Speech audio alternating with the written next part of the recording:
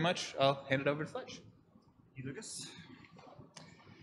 All right, everyone. My name is Stephen Fletcher. I'm a consultant. I like experience with as many business types as I can, so I go from oil and gas to medical, game design, marketing, electrical, small business, government, military. I work in just a whole lot of different places. I move around a lot. I'm currently architecting for a marketing company, and my goal right now is to sort of expand my talking schedule, so I do more talking here and other places that I do talking. I specialize in the application of software engineering principles and practices in a highly opinionated Microsoft world, the .NET, and Microsoft wants you to do things their way.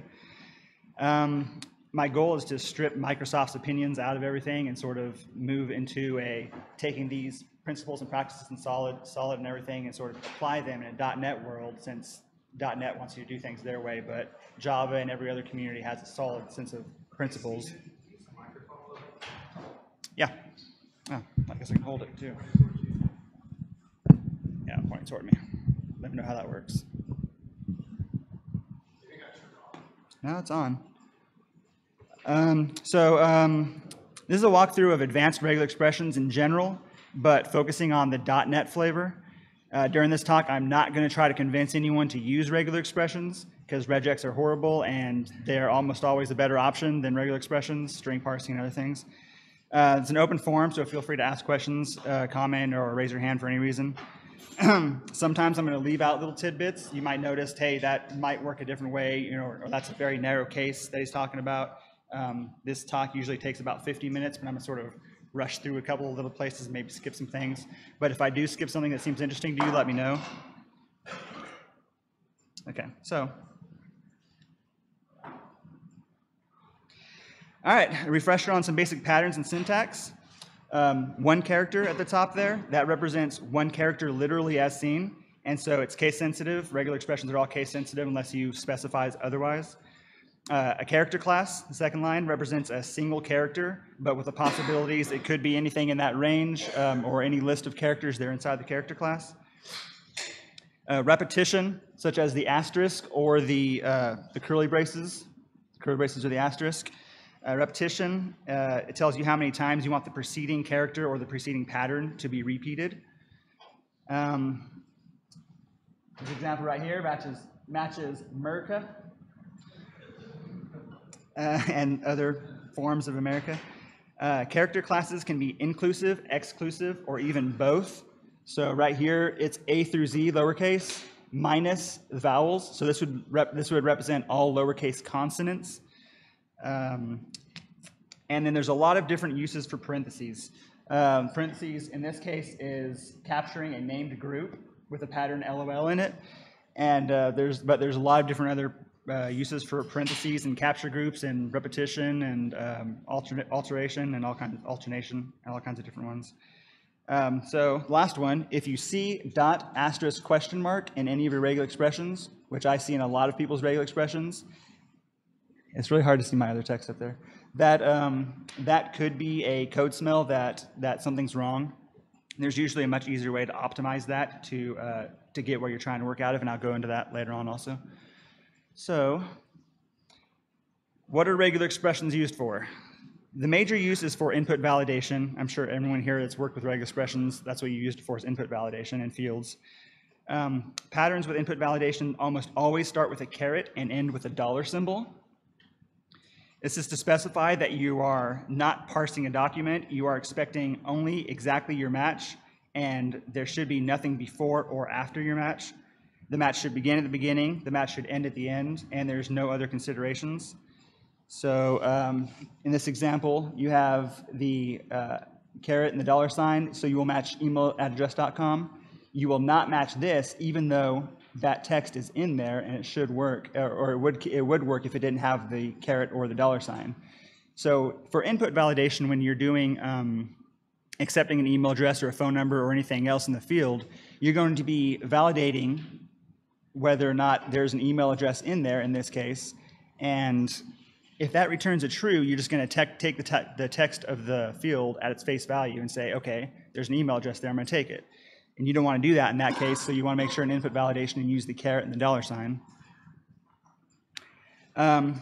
When doing input validation, it's also very detailed and strict. The point of a pattern for input validation is to limit matches as strictly as possible, so users can't input whatever they want all willy-nilly. So in this case, you have this whole thing right here is only a piece of the RFC complete email regular expression. So if you're looking for a regex to validate email, that's one little piece of it. It's actually a lot longer than that, about 3 or 4 times longer than that. And that's not good, but I'll cover that next or soon. The purpose of input validation is to return a Boolean result. So either the pattern is successful or the pattern fails. If a pattern is successful, a developer typically then takes the input and either strips it, takes off leading spaces or dashes, or you just use it raw. Either way, most of the data will still be there. If you find yourself using capture groups during input validation, then you might consider that your users would have a better experience with simply separate inputs. So in this example, I have a phone number regular expression, and it will match these 3 phone number types. It will not match this phone number because that is not a valid phone number because it begins with a 1. The area code begins with a 1. And it will not match this because it has a bunch of extra text in it. Now, one way that you might see regular expressions is you might see a capture group around the area code and then a capture group around the rest of the phone numbers if you want to separate those 2 out during your input validation. But if you have a business rule that's saying to separate those out for some reason, then it's something that sort of you want to pop in your head to say, if I'm separating this out in the business rule, maybe I should just separate it out for the customer and make the user experience a little bit better. So in that case, you'd separate it out. You wouldn't even need a regular expression at that point. You just need to see length of 3 for the area code, length of 7 for the phone number. So it's just something that you'd keep in mind if you find yourself using capture groups when you're doing input validation. Probably shouldn't be using capture groups in input validation. The other side of the regex coin is data manipulation or data parsing. Data manipulation makes strong use of capture groups and other types of parenthetical groups. It has a much looser pattern with fluff patterns and repetition operators.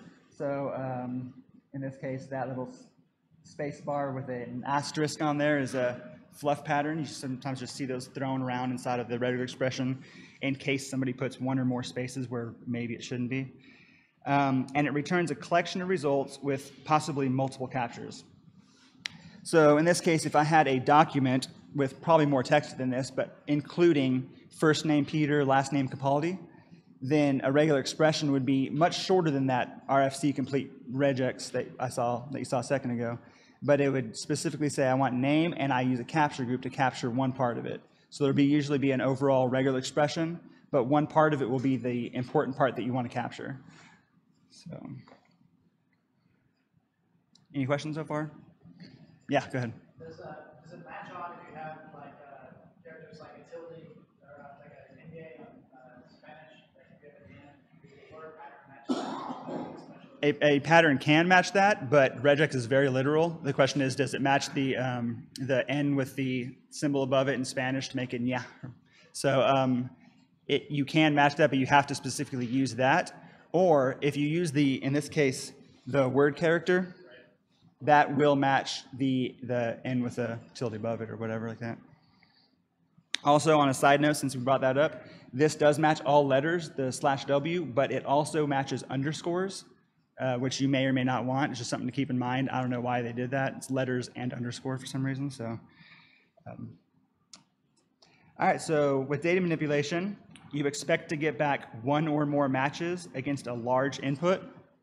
I mean, it's not too large, but this is my input here in the dark color. But in a large input, you expect to get back 1 or more matches. In this example, we can find all of the actors of a story who have a speaking role. So with that one pattern, which is the colorful looking pattern, the regular expression engine will find a pattern, will find a match, then at the end of the match, we'll begin looking for the next match, starting from the index of wherever it finished the previous match. So in this example, we use the pattern to find everyone where somebody said or replied a quoted phrase. And we use a capture group to capture the somebody. So in this case, we have /B as a word boundary. We have a capture group to capture any word characters, letters, possibly some spaces, fluff pattern there. And then alternation, either said or replied, and then comma space quotation. So inside the story here, it will pick up crazy face said whatever, or protagonist man replied whatever, and it will capture into this capture group crazy face and protagonist man. So whenever I get this back in my C#, it'll say I'll have a collection of group 1 is crazy face, and then group 1 match 2 is protagonist man. In some of my code later on, I show little snippets of what the C# looks like, but just to get through these ideas, I don't put it there. Okay, the first rule of regular expressions is don't use regular expressions. Like I said, I'm not going to try to sell you on regular expressions. Instead, favor string parsing functions. So in this example, this is especially important when you're parsing hundreds, millions, or hundreds of millions of documents. If you're getting a whole bunch of Word documents or some information that you're trying to get data out of, then you want to really think about cutting down those milliseconds. In this example, I'm measuring the ticks it takes to use a simple regex versus substring math. In reality, I ran this loop thousands of times, and the console at the bottom is what the result was. But to fit it on the screen, I took out all the fluff code, all the looping, and everything like that. So at the top, you have what the pattern is, which happens to be HTML. I'm not saying that you should parse HTML with regular expressions. Sometimes it's necessary, but usually not. First thing I do here is I have the regular expression pattern to get any text out of the TD tags. And here at the bottom, I just find the TD tags and the substrings of them, and I get out do math to find what the indexes are and get out the ability there. And you can see that it is very dramatic, the speed of it. And this goes into another point I make a little bit later on, that it may be really quick to write a quick regex, but if you're trying to speed up some time, you might want to take some time and write up to like a 10, 20-line function that's doing a whole bunch of math on substrings and finding exactly what you want, because that will make your program run a lot faster, a lot more efficiently. All right, recognize when you truly do need a pattern. If you're simply using alternation, you just use some index of or contains function in C#. It may end up being more than one line, and perhaps even using indexes to count how many instances of the alternation there is. But it may be better to take more time to write a string function than doing a regex, which takes hundreds of times longer to process. That's what I just said. If you're simply looking for text or between two markers, to find the text between two markers, definitely use a string function. There are a lot of regexes I see parsing things that are using alternation like this. It'll find word, this, alternation, etc. These different instances. Or like the example I had previously, which I shouldn't use that as an example, I guess. I'm saying it's bad here, but and then between two markers, in this case the brackets for HTML, finding everything that's not. It's much easier to use, or much faster to use string functions.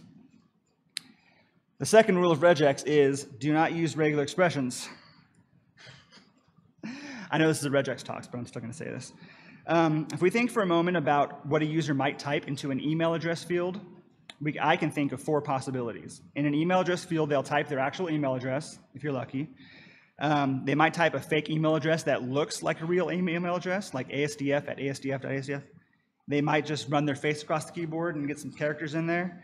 Or they could mistake the field for something else, like the social security number, the name. They might think they're in a different field and actually be typing something else in there. So those are the 4 instances that I can think of. The only way to validate email is to send someone an email, have them click a link that has a token on it, and then when it returns back, you say, okay, they put in a valid email, I can actually email this person. So if it's important for you to validate email, do it that way, send them an email, get it back. If it's not important, then why are you validating the field anyway? So once again, that's what an email regex, part of an email regex would look like. What I suggest instead is doing an index of @ just to make sure there's an @ in there, and that way you're ruling out someone putting in gibberish or putting in accidentally the social security number or the name, which doesn't have an @ symbol. I don't think it's legal to put an @ symbol in a name. Both of those examples will successfully match Mr. the Fletch at business.com, but that isn't a real email address. Don't email that email address, it's not real.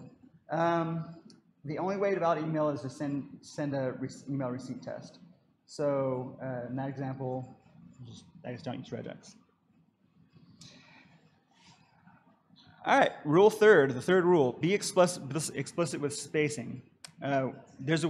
there's a way to debug regular expressions so that you can actually put regular expressions on multiple lines. Like this at the bottom here, you can actually put it on multiple lines, have all this space here. And then if you use a regular expressions option, like the $X, then it'll actually ignore all white space. So if you're in your actual pattern, you're putting spacebar spaces, then that'll break your pattern. And this is maybe not that interesting here in that very small example, but whenever you're writing a longer email regex, writing longer regex that is like 30, 40 characters long or 10 lines long, and you want to break it down by lines to sort of debug it and look at the different parts, then you're going to want to be able to do that. So long story short, if you use the character class with a space in it, it does not ignore that. It will say in the character class there's a spacebar space, so let's go ahead and just use that as a spacebar space. The /s for white space matches spacebars, vertical tabs, horizontal tabs, line breaks. A lot of times you're not meaning to match that. So if you're just trying to say fluff pattern, we want to ignore spaces here or allow people to put spaces here. We don't care about that in the pattern. Putting a /s will a lot of times break you because it's going to be getting more information than you need. And don't ever use a plain space.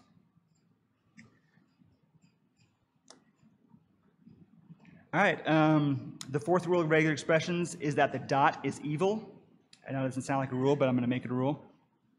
The dot is a special character which represents anything except for line breaks, unless you use there's a regular expression option, which is $S, and that will make the dot match literally everything, even line breaks. Alone, the dot is just an ugly but harmless tool, but with the power of a repetition operator, which is one of these repetition operators with star or a plus, or a $, then it gets very greedy or very, very lazy. So the first example up there of those three examples of sesquipedalian is greedy. So the dot followed by an asterisk or a plus will match everything it can, which is literally everything except for line break. In the second example, it is very lazy. The dot could get everything, but it would rather go play WoW. In the third example, it's as lazy as it can be, but after the star ? I say, at least get to the Q. At least get as far as the Q. So it'll get, find the S, okay, I'll get the E, S, but once it gets to the Q, it says, all right, I'm done, I'm out of here. So you can make it lazy, but by default, regular expressions operators are greedy. They are also greasy. So is the pizza. So a dot alone, this is an example of just a dot. It will match only one character. In this example, I'm just making a note, sort of just a note for your information, that after a regex pattern does a match, it has the index at the end of the match, and it will say, let's look for the match again. And it will continue looking for the match multiple times. So in this case, a dot actually, matches over 40 matches. So it's not just matching what you can see, but there's something called zero width characters, such as beginning of a word is a character in regex, a zero width character. The beginning of the line is zero width, and a few other zero width characters. So there's a whole bunch of matches. I'm not going to go into that detail in my future examples. I sort of ignore future matches. I just go into what it matches one time, and just bring that to your attention. So with a greedy operator, such as the asterisk or the plus symbol, the dot matches everything it can, which is literally everything except line breaks. So the asterisk, in this case, matches 0 to infinite matches, but it will favor infinite because it's greedy. So in this case, dot star, the asterisk is greedy. It can match 0 to infinite, but it says, I'm going to match infinite, so it matches the entire match. The plus operator is very similar, but it matches 1 to infinite matches. And so in this case, since it's greedy, because it is greedy, it will favor the infinite over the 1. And the same thing with a question mark. If you use a question mark, which is 0 or 1, it just makes the preceding pattern optional. It will favor 1, because by default, these operators are greedy. So in the case of the asterisk and the plus, the entire string is matched. In WoW, we call this a ninja looter, and rolling need on everything, even if you don't need it. Okay, in order to make a greedy operator lazy, you need to add a question mark. So note that the asterisk is already optional because it's 0 to infinite, but with the question mark at the end of it, the question mark actually changes it to laziness, which makes it favor the lesser number. So in this case, it makes the asterisk favor 0 instead of infinite.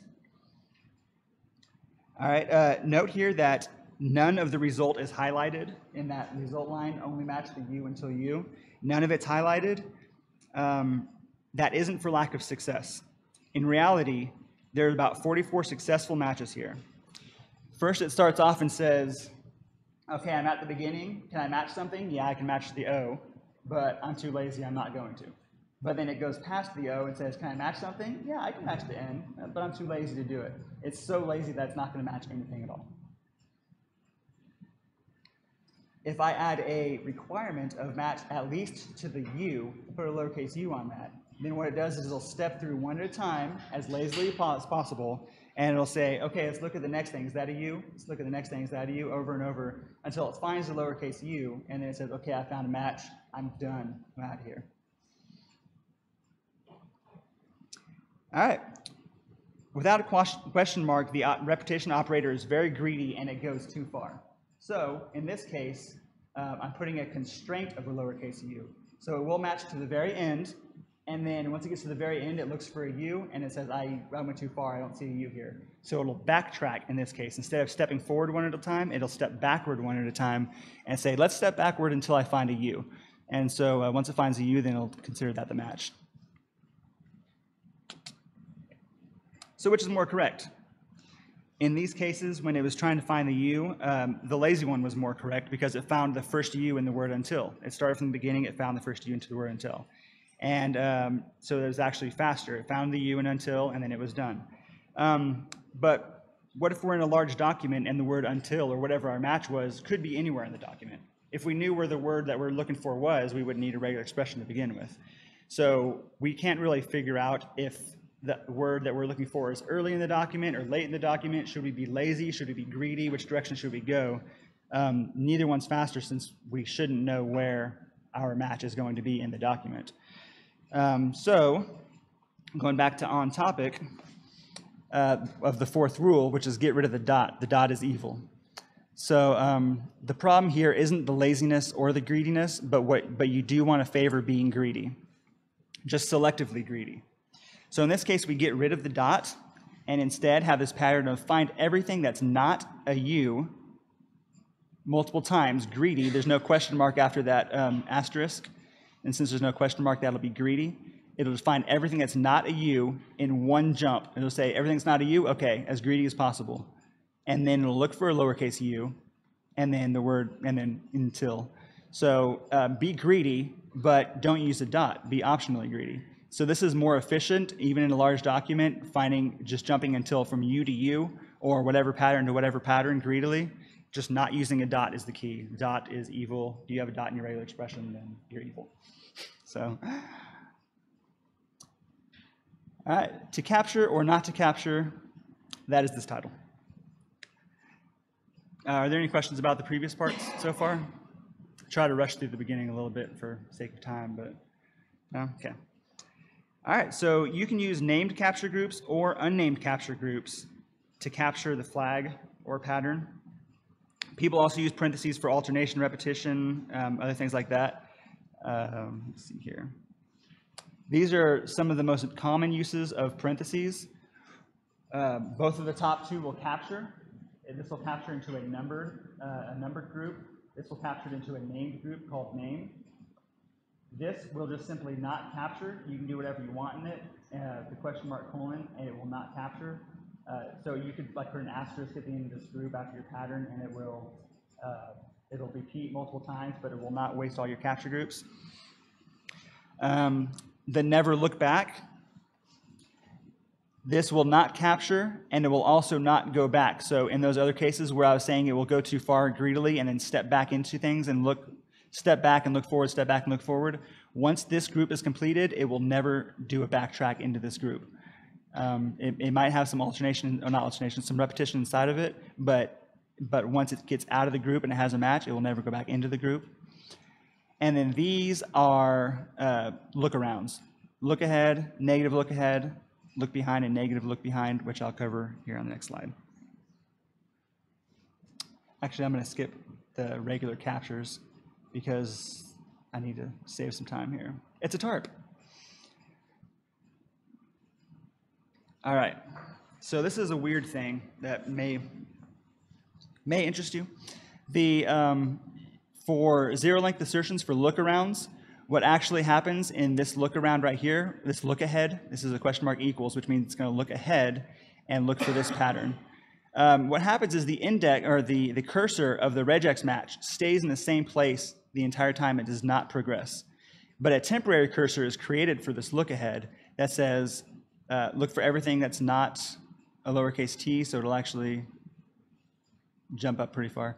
And then the world will end. So it'll jump through that pretty quick. And then when it gets to the end, it just returns a Boolean. It says, okay, look, there was a match. And then the whole thing just disappears. Nothing's captured. The index doesn't move. The index stayed right here the cursor stayed here the entire time. And then from there, it begins the real pattern, which is everything that's not a period multiple times greedy. So it just captures the whole thing. So in a look ahead, when you use the question mark equals, the cursor stays in the same exact place, the look ahead continues, and then the cursor at the end of the look ahead, it takes over from where the cursor was left off, and it continues the pattern. But the super interesting one is the look behind. For the look behind, the regex engine will actually skip the look behind altogether and find the first real part of a pattern that isn't a look around. It will find the uppercase I and say, it'll first find it here and then say it does not say desired before it. But then it'll find the I here and say, okay, let's begin the pattern. It will actually first find all spaces, which is there's one space, and then it will find a comma, and then it will look for E, R, I, S, E, D, erised, which is that's the mirror of erised. It'll actually find it backwards. So it evaluates your pattern backwards. It's weird, but it works really weird. And then it returns a Boolean, like all lookarounds do. It'll return a Boolean that it'll drop its temporary cursor. The whole thing will disappear and say, hey, true, I found it. And then that cursor from the original pattern stays right where it was and will continue ahead looking for, in this case, anything that's not a period until the end. So for the case of lookarounds, it does not move your cursor. It just looks backwards. So that's an interesting use. You may be able to use that. All right. This slide is called Conditional Love. This is a picture of Link and Asuna from Sword Art Online. It is blasphemy, and my regex pattern here proves that. Regular expressions can indeed use conditionals. It almost makes you think that regular expressions can be Turing complete, but they are not. Unfortunately, regex cannot perform mathematical computations, even though it can simulate logic, as these conditionals show. So, no one should ever think that you can use regex as a programming language. It's just a regular engine with flavors, in this case .NET. You can use conditionals, and some other flavors you can use conditionals. So, on here you have what you have is a parentheses, and then right inside of the parenthetical group is another set of parentheses with your conditional, and the first pattern outside of that is the N. You have alternation, and then the else.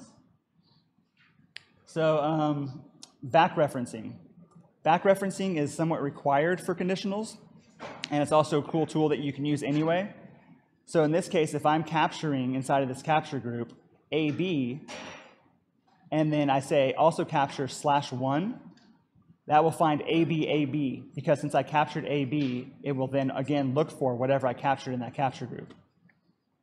And in this case, I'm catching any digit, 0 through 9, /1. So this will find any digit, could be a 8, for example, and then whatever I capture in there, it will look for that 8 again.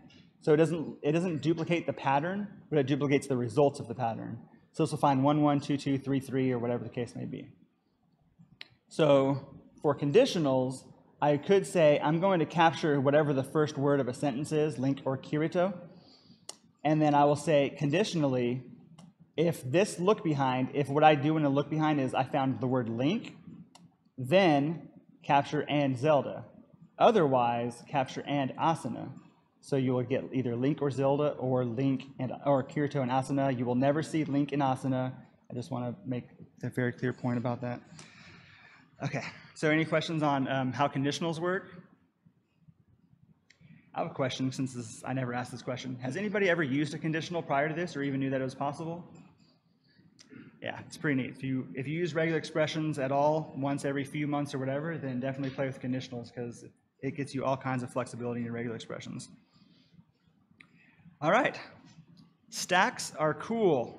I know this because Spock knows this. Any Star Wars fans here? No. There it is. It was a trap. It's a tarp. So, no, seriously. Does anybody here need a quick refresher on what a stack is in programming? Refresher? Or does anybody not know what a stack is? I do know. You do know what a stack is, okay. Okay, so let me just go past that and say in regular expressions, capture groups are actually stacks. They're not static variables. So if you have the same capture group name multiple times in the same pattern, each time a capture is done into that capture group, it is not appended to the value of the capture, it's pushed to the value of the capture. So you can push, peek, and pop from the stack during the pattern. Another thing that might confuse you for programming is not programming. But at the end of the pattern, once the pattern is complete and it returns you to your C#, it will actually only return the peak. The stack is lost. You can't look at what the stack was, but you can use the stack during the pattern. All right, so in this case, I have cook. I cook flapjacks, eat flapjacks. So talking about that back reference I was talking about before, where you can reference the result of whatever a capture was. In this case, I'm saying cook, and in the pancake capture group, I'm capturing flapjacks, comma, eat, and this is a back reference also looking for flapjacks. So once this outer group here completes successfully and finds the word flapjacks, this negative pancake actually pops the stack of pancake. So when you get down here in your C#, you would see the result is regex.groups pancake, and I'm referencing the pancake name group. That value is actually empty. Even though I captured something called flapjacks here, since I popped the stack here, it would actually end up being empty.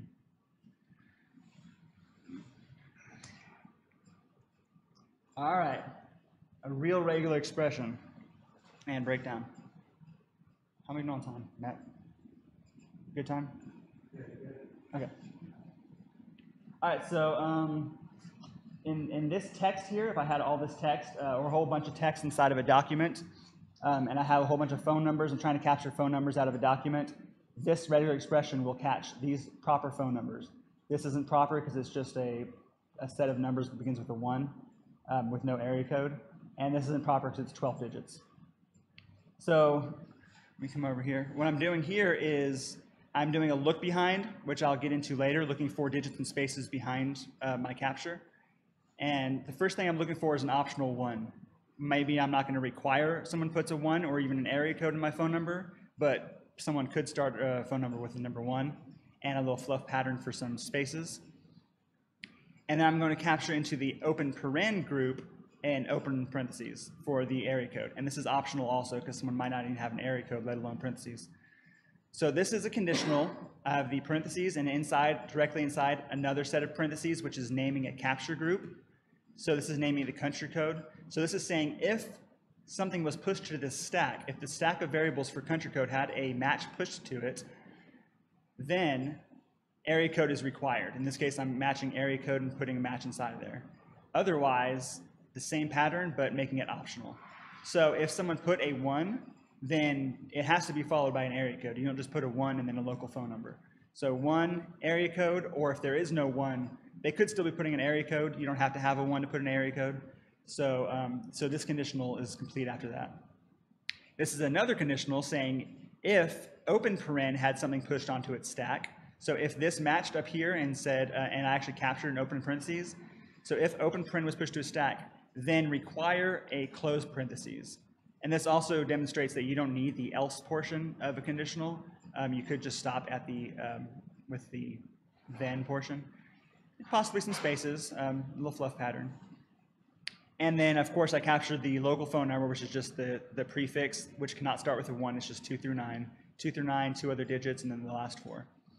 So these two patterns are very useful, this look ahead and this look behind, because otherwise this pattern would successfully match some random 7 digits in here as a phone number, and it would match 7 digits, and then it would say, hey, look, there's some numbers before and after that.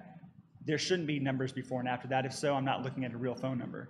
In this case, it matches 7 digits and says, okay, there's no digits before or after it. I'm done. It's successfully a phone number. But if there's like an ID or some other type of account number or something in the document that you're reading, you don't want it to match. Yeah, sure, there's 7 digits in here. There's lots of iterations, possibilities of 7 digits in here. But it's not a phone number because there were then, after the match, would be either digits before or after they were left over. So after this main match finishes, the look behind looks behind the starting of the match and says, okay, there's no digits there. It's a negative look behind with the exclamation point. And this negative look ahead says, okay, there's no digits there. And so the match would match successfully. So this is a case where you're using the stack, and then the conditional is checking the stack to see if anything's on the stack. This would also, by the way, return true if I had pushed 15 things to this stack. It would also return true. But if there were 0 things pushed to the stack, or if I popped the stack enough times that it was 0 things left on the stack, then this would return false.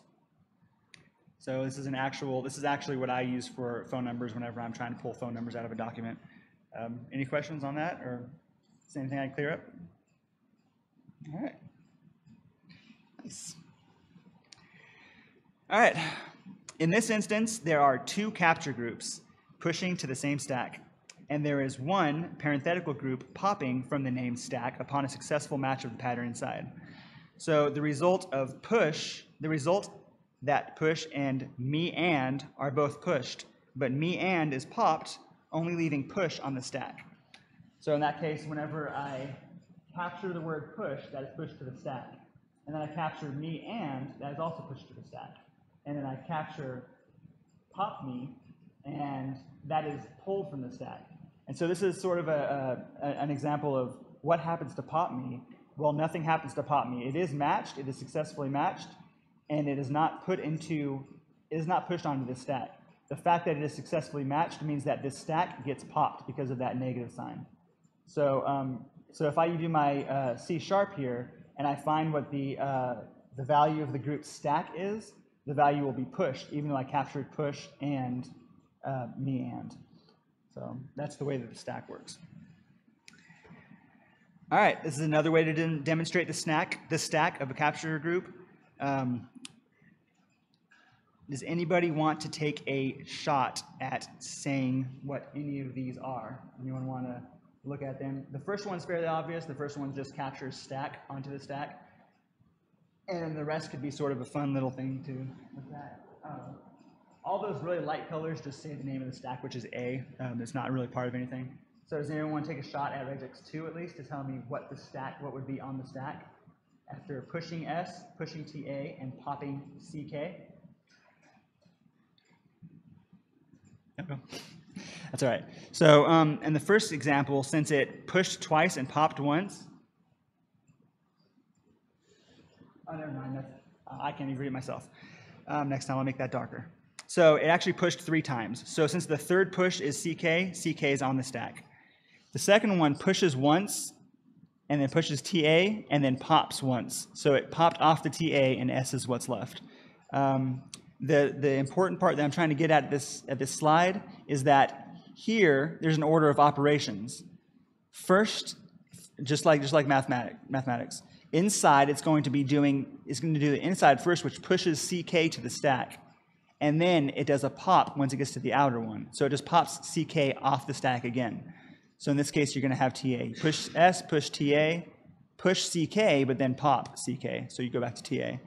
And similar to this one, with this one, push S, push TA, and then it'll push C and pop C, and then it'll do another pop, so it pops off TA, and then you're left over with S. So what's the value of all this? I guess before I get the value, I talk about these regex options. These regex options I mentioned a little bit before. If you place, like in this example down here, if at the front you can put a regex option, that means A through Z, even though that's lowercase, will also match uppercase. You can see regex options. you put an option here, and if you had multiple options such as I and X, you just put IX inside of the same parentheses. But the reason why that's cool is because I can say case insensitive and then A through Z and some spaces, and then I can turn it off again. I can say I want the rest of the regex from here forward to be case sensitive. You put a -I and it'll make the rest of it sensitive. So you can have partially sensitive and partially case insensitive regular expressions with these regex options. Ignore case, multi-line, single line, explicit comments. I don't want to get too deep into those. But I will get into this crazy random happenstance, which is the pinnacle of this talk. By the virtue of that stack and all the stack stuff I was talking about, the .NET Regex flavor has the ability to do balancing groups. Only the .NET flavor supports balancing groups, but JGSoft might support balancing groups in the future, and has yet to do so. And what that does is it gives you the ability to do this, which you never could in any other regex. If I have this text here, and I just want to find this text in the middle, assuming this was on one line and I didn't cheat and just look for the second line, then what you'd have to do is find an opening parentheses and then find a closing parentheses. But that would only get you that far, text, more text. So how many closing parentheses do you look for? You don't know unless you count how many opening parentheses there are at first. So as I explained down here in the bottom, you may start with 1, 2, subtract, so that's 1, 2, 3, 2, 1, 0. So you can balance the groups and find nesting with balancing groups in .NET Regex. So in this case, I have a balancing group regular expression like this, and I will explain it, of course. All right, so in this case, I start with the regex option X, and that is the regex option that allows me to have multiple lines here, lots of spaces, but it's not going to match those spaces because it has the X option. So that allows free spacing, and that's another reason why I said earlier, don't put spaces because it'll break your regex. If you want to put a space, use the character class. All right, so the first thing I'm going to do inside of the aptly named D capture group, first thing I'm going to do is I'm going to look for an opening parentheses. And then in this conditional right here, it says if, and then in the parentheses I say the named group D. If D had something pushed to it, which it does, it should have 1 pushed to it at this point. I'm pushing that one opening parentheses. If D has something pushed to it, then use this alternation right here. Now you see a pipe right here, but this is actually all the then, because it's inside of this group. So the then do this group right here. So then what I'm going to do is I'm going to look for one of these 3 options. I'm going to look for a closing parentheses, and if I find a closing parentheses, I'm going to pop the stack on my D. So if I did that right away, then I would have 0 and I'd be done. But I don't find a closing parentheses after the first opening parentheses. What I do then instead is I look for another opening parentheses. If I find another opening parentheses at some point, it will push it onto the stack, and then the stack will have 2 or more, depending on how far along you are. It'll have 2 things on the stack. But if it's not finding that, if it's just finding text, which it is finding text, then it will just gather everything that's not a parentheses until the next parentheses. And this is lazy, as you can see from the question mark, which I explained earlier. It is repetition. It will repeat this group in a loop over and over, looking for the next iteration lazily, which means after it goes through and it finds one time, it checks D and says, is there something on the stack? Is there something on the stack of D? If there is, then do an automatic negative look ahead, which will, no matter what, in any regex, it'll automatically fail. So if there's something on the stack, fail. It'll fail, and it'll say, well, let's not fail yet. Let's backtrack into this group and do another iteration. So it'll look for opening parentheses. It'll find text. It'll do another iteration, and it'll find an opening parentheses pushed out to the stack. It'll find text. It'll find a closed parentheses and pop that from the stack. It'll find text, et cetera, et cetera. It'll go through this multiple times and continuously fail until it gets to the very end where it finally finds the very last closing parentheses. It'll pop it off, and then the value of D will have nothing left on the stack. And when value D has nothing left on the stack, it says, okay, this is a success. So let's go ahead and get out of here. It'll leave the regex. The regex is complete. The pattern's done, and it will finish finding the balancing group. So you will be able to match nested text. This is really good whenever you're doing writing a mathematical application that will take nesting and order of operations and you need to pull things out of it. Of course, there's other things, HTML and other weird things, or XML. Which, by the way, use HTML agility pack or something like that when you're parsing HTML, if possible. But in this case, this regex, .NET Flavor of Regex, is the only flavor that can do balancing groups. It can look for nested symbols or patterns. In this case, it's just one symbol, the parentheses, and then a closing parentheses, but you could also do other more complex patterns than that. So any questions on balancing groups?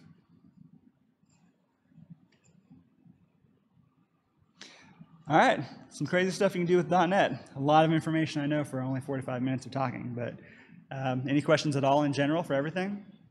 So what flavors of Regex is that stack operated in? Only .NET? It's only .NET, yeah. Soon to be possibly JGSoft, but only .NET as of right now. Yeah. Good? Yep. What was your use case for the balancing grouping thing? That use case was nothing, but my use case that I've used it for was HTML. In the case of when I was parsing HTML, it was because we were taking bits of HTML that were malformed and then just take from some index to some random index, and it was throwing it into a document. So there was like, it's not HTML anymore. It's a bunch of tags, and some of the tags are correct. There's no way HTML agility pack could turn it into XML and parse it. So we were doing a lot of that and then finding different parts. So that was my use case for it. But I personally, whenever I was learning balancing groups, I learned it by writing a little calculator which would parse out some math and do the math like that. So yeah, good. Thank you guys.